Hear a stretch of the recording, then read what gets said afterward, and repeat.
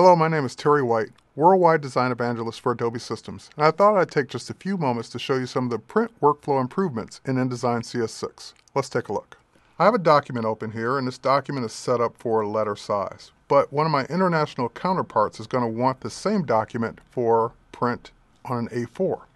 So if I use my alternate layout feature, what I can do, let's see, go to our Pages panel, you can see that I have a layout here already for letter size.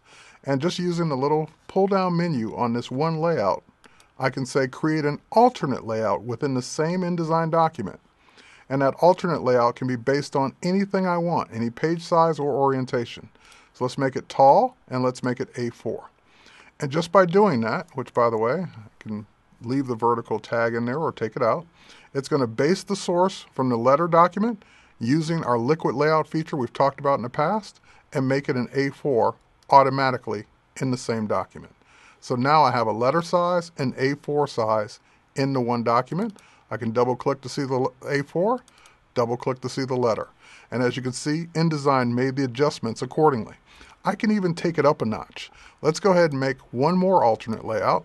And this time we'll make the alternate layout a horizontal view of the A4, just to give our client another perspective. So we click OK, and now we have the horizontal A4, the vertical A4, and the letter size A4. Never has it been easier in a print workflow to have alternate sizes and alternate layouts for your InDesign documents. So the next thing we're going to take a look at is working with linked content. So I've got an InDesign document open here, and what I'd like to do is experiment by, first of all, let's go ahead and add a new page. And now that we have the new spread, let's go ahead, go back to our first page. We can close the Pages panel. And what I'd love to do is have this content from this first page on one of the other spreads. But rather than do a copy and paste, I'm going to do a new command under the Edit menu called Place and Link.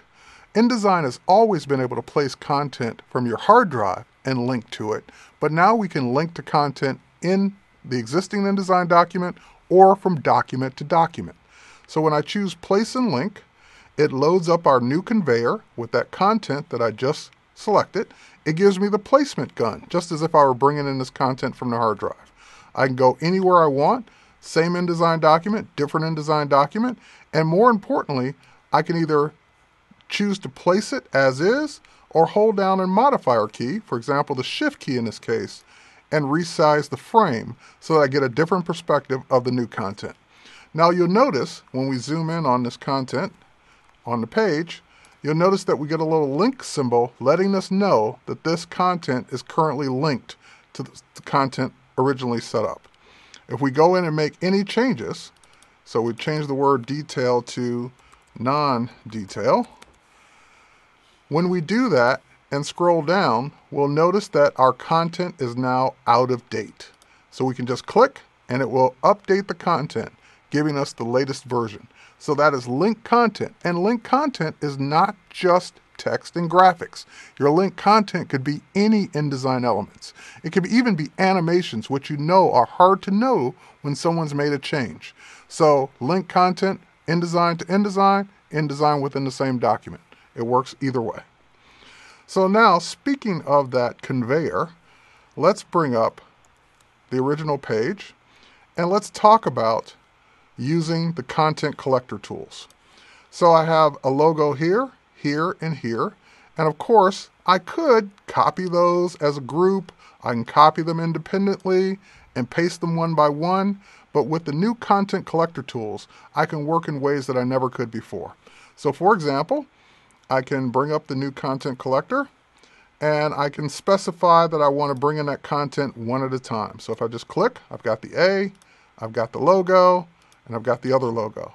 Or I can do a drag marquee select. And this way, I will get all three of them. Now it shows 3 here, letting me know that I've got 3 pieces. But in either case, I can either grab independent objects or multiple objects.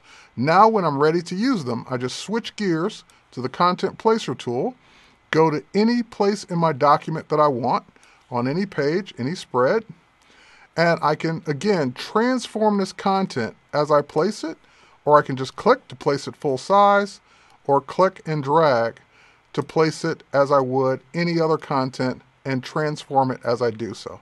So in this case, we've got the multiple objects being placed all at the same time in the InDesign workflow.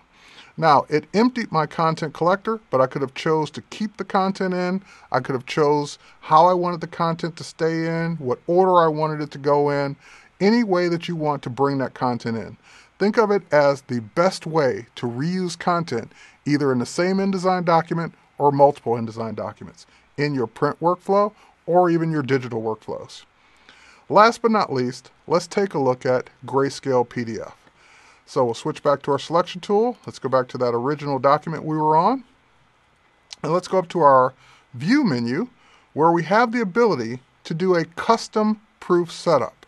And with our custom proof setup, we can choose for the first time that we want an S-gray setup. When we click OK, it will show our entire document as a grayscale. So why is this important? Well, as we know, not every job that we create in color is going to ultimately be printed in color. So with the Grayscale Preview in InDesign, I have the ability to preview my document as it will be printed monochrome or grayscale without having to worry about the colors and how they would transform from color to black and white.